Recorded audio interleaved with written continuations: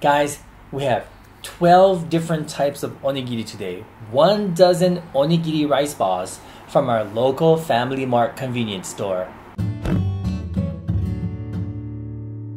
I don't know how many onigiri do they have, but we chose 12. Yes, we did.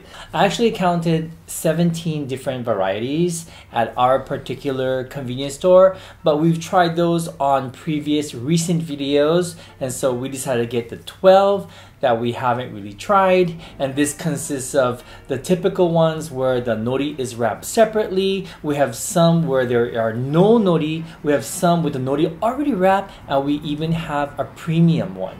Onigiri is the most popular fast food in Japan. The history is long and it's eaten in all over Japan. Yes, and everybody loves these. So without further ado, we're going to get started with the first one. And the first one I want to try, we do have a umeboshi, but I'm keeping that for the end. Yeah, I know you're giving me that look. Maybe you guys are giving me the same look. But for me personally, I like to eat ume at the end of meals. It like cleanses my whole mouth. So that's what we're going to be doing today. So instead, we're going to start off with another comment and a favorite amongst a lot of you guys. We're going to get started with this one. This is the shi chicken mayonnaise tsuna mayo, or the tuna mayonnaise onigiri. So this is the type where the nori seaweed is separate from the rice to keep the nori crispy. And to open it, you just follow the numbers. So number 1, make sure you pull it all the way off. Number 2, and then number 3. Look at that. You got yourself a nice onigiri rice ball. So this is the inside of shi chicken onigiri. Yeah, you can see a lot of filling in there. To me, this is like the Japanese version of a tuna salad sandwich. Okay, では、いただきます。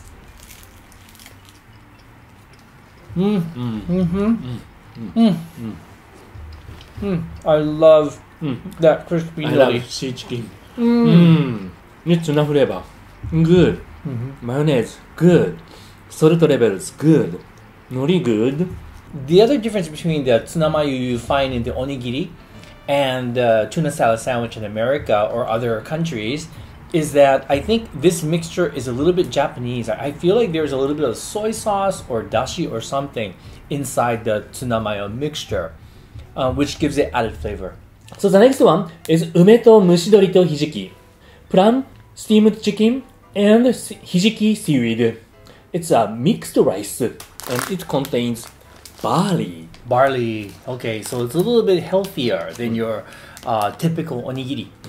Has more fiber. This one is just packed without nori seaweed, so like this. So I can see shredded chicken in there. That's the steamed chicken. I see the hijiki seaweed. And I do see a little bit of barley inside the rice as well.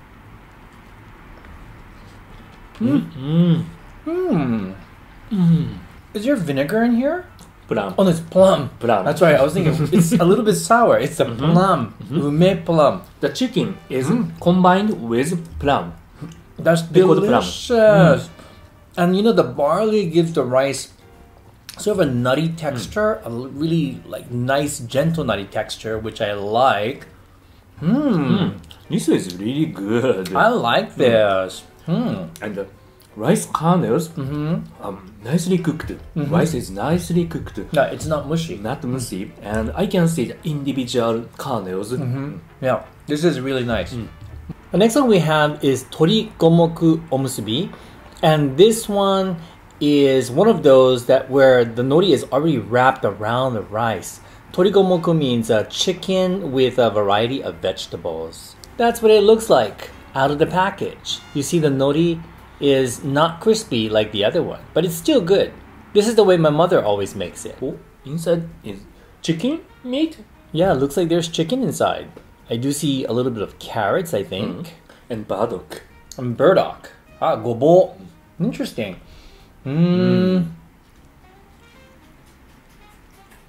Oishii. Like takikomi gohan. Yes. Good takikomi gohan. So good. Nice sweet and dashi flavor, sweet soy sauce and dashi flavor. The rice is seasoned really, really well with a little bit of soy sauce, By the way, guys, if you hear thunder in the background, it is because it is stormy weather today. We have thunder right now. It's stormy weather. But anyway, this rice is really nicely seasoned with dashi, a little bit of soy sauce, maybe some mirin, some sake. But it is delicious. And I do like the pieces of chicken and vegetables on the inside. Next one is Sansai Okoa, mountain vegetables Okoa. Okoa is made with glutinous rice. Yummy. You can see a lot of vegetables on the surface of this onigiri. And that's what it looks like cut in half, guys. I don't know if you can see. Can you tell that the rice is a little bit more stickier than the regular onigiri? Hi. Oh no. That's good. We love glutinous rice to start with. Can you see it now? You can tell, right? You can see visually that it is softer than your regular rice. Because just soft rice is not good for onigiri. True. But this one has a texture. Yes. What shall I say? It's Similar to mochi a little bit. that's right. Similar to mochi. Bouncy. Bouncy, yes, bouncy. The next one we have is Jukusei Benichake. This is salmon. It's a grilled salmon. 139 yen, by the way. They had another salmon. It was 20 yen cheaper. That's the regular grilled salmon. So this one must be a little bit different. Okay, that's what it looks like out of the package with the nori wrapped around. So, this is the inside. This salmon is sockeye salmon. So it must be, I don't know, a tastier piece of, or more expensive piece of salmon. I believe. Yeah, that 20 yen difference. いただきます。いただきます。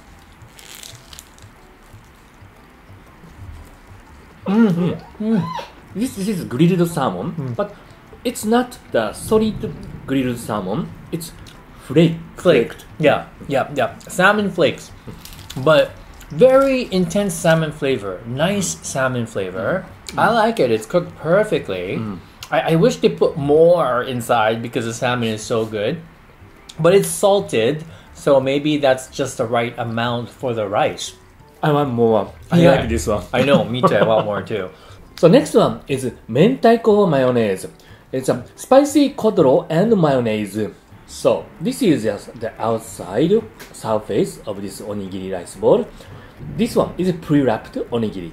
The inside is orange. Color is orange. Yummy. Mentaiko is red. The mayonnaise is white, combined into pink.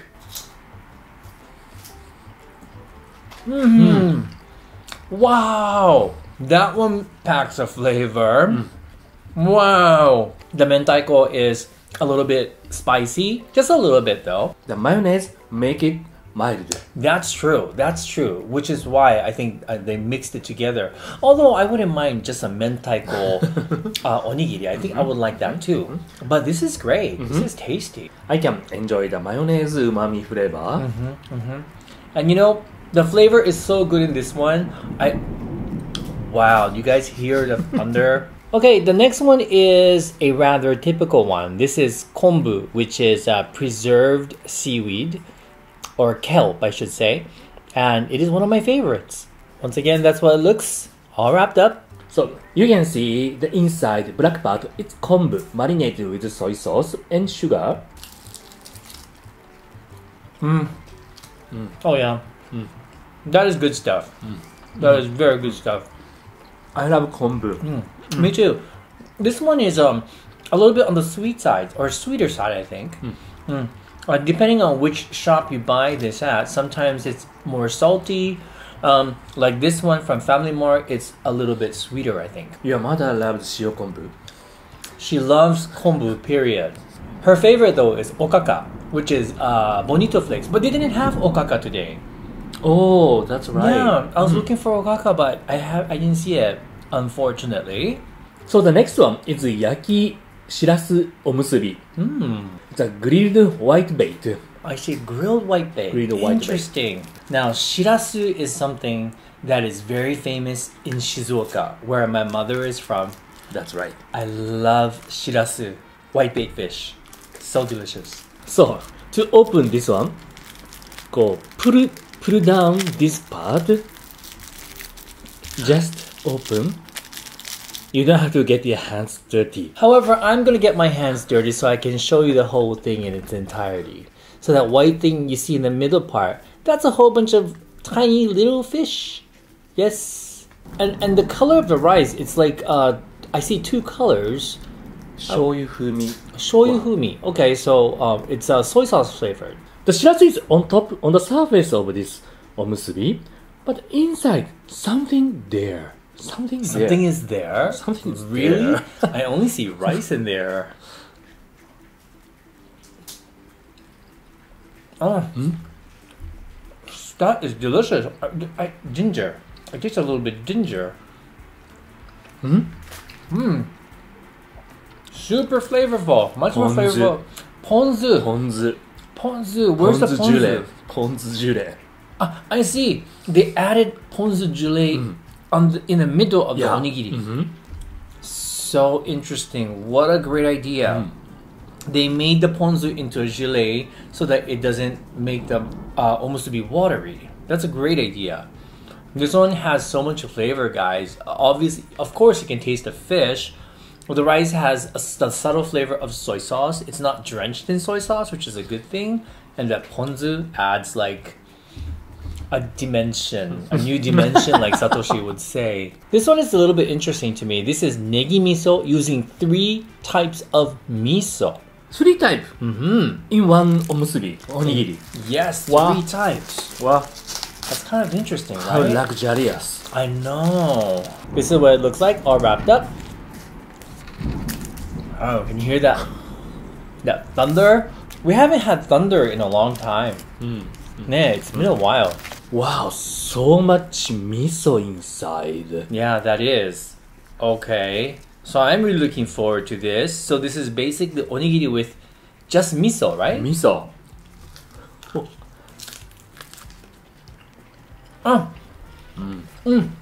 Negi miso. I like it. Green onion and negi flavor and miso flavor combined very nicely. It's elevate the flavor. 1 + 1 = 3. The next one is very simple. Yaki omusubi. Soy sauce flavored. But it's one of my favorite ones. So the surface is this one. This. Can you see the char grilled mark? Oh my god, that looks so good. And this one you can actually warm up in the microwave. Yeah. Like the package says. But you can eat it just like this. Yaki onigiri is one of my favorite food in the entire world. It is. Entire world. Yeah, yaki onigiri. Oh my god, I could eat that for days. Oh really? Yeah. Inside, can you see the surface part is the soaked soy sauce, and the inside white part is white rice. Yeah, just white rice. Maybe a little bit salted. Maybe.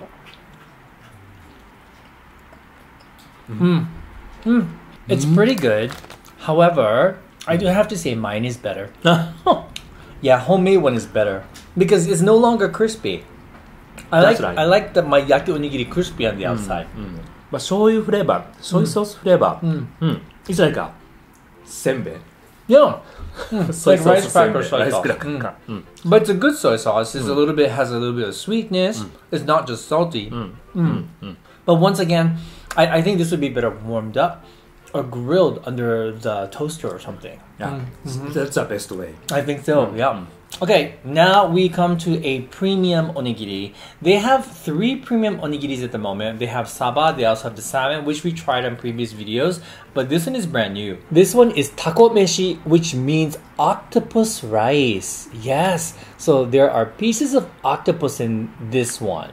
And this one is around 200 yen, I believe. 220 yen, that's including the tax. Looks like this. I see You a can little piece see of octopus. here. I can. So you can see octopus inside.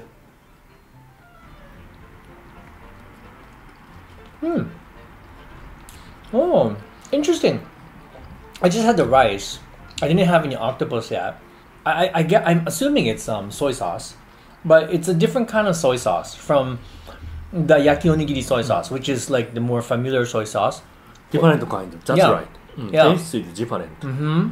Maybe because of mirin. They're using mirin. The octopus is so tender. I just had one right now. It's chewy but tender.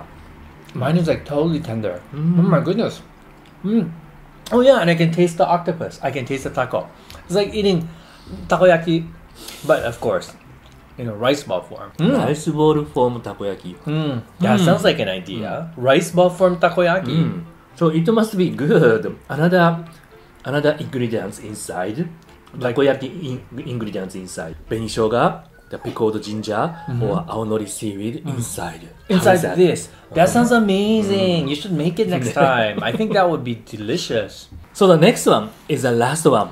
He already mentioned we saved the plum one for the last. This is the plum. 梅です。 Ume. This is a Kishu Nanko Ume. Kishu Nanko Ume is the most popular pickled plum in Japan. This one is wrap type. So inside there is a pickled plum. So you can see the chopped ume plum. Oh, So refreshing. super refreshing. Of course, it's sour, but for some reason, it also has a little slight sweetness to it, I think. It goes so well with the rice and the nori. This is your classic onigiri. You cannot go wrong. The flavor profile. Sourness, saltiness, and a little bit sweetness. It's perfect for this onigiri. It's chopped, so there is no seed inside.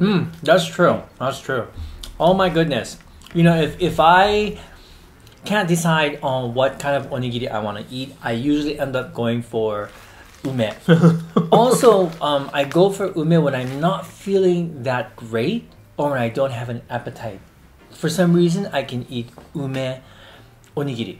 Okay. All right, so we've come to the end, and it is time to choose our favorite amongst the 12 onigiri rice balls that we had from Family Mart. I'm so tempted to say ume, but I shouldn't. Why you shouldn't? Because I'm biased towards ume, but let me try to think without having a bias. In my memory, there is one thing that gives me a best impression, most strong impression. Really strong impression. Let me see if I can guess. The one with the barley? No. No. Okay, I give up. What is it? The plum one, umeboshi one. Really? The last one? Yes. Oh, explain. The sourness and the saltiness and the texture of rice, it's perfect. This is the onigiri. This is the onigiri. Well, you know what? I have thought about it really, really hard, and I gotta say, I totally agree with Satoshi. The ume onigiri is really good. They do this one really well here at Family Mart, and the fact that there's no seed in here is another plus. Of course, there were a lot of good onigiri here today that we tried, but the onigiri with the ume wins. Thank you so much for watching, guys. Really hope you enjoyed this taste test. We do hope you guys are enjoying the convenience store series. Soon, we will start going out again to film for you guys, but we will continue to do convenience store videos for you because we know you like them so much. Thank you for watching. See you on next video. Bye bye. Bye, everybody.